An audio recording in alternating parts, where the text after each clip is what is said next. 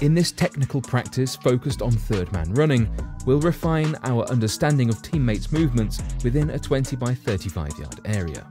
These patterns of play will enhance our game implementation. Adopting a 4-3-3 formation, we simulate sequences.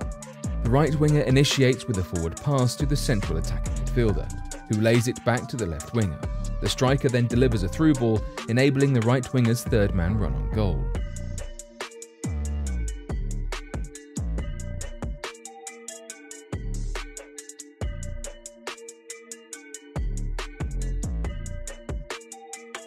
To progress, add an additional central combination and wide ball distribution for the third man run, serving the striker.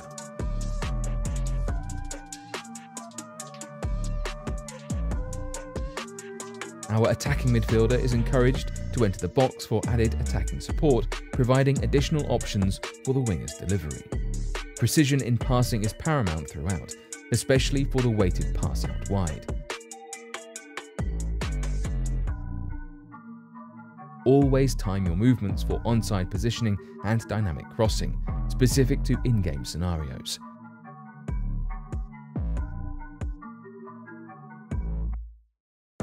Consider beginning the practice from the opposite side to develop third-man runs on the opposite wing.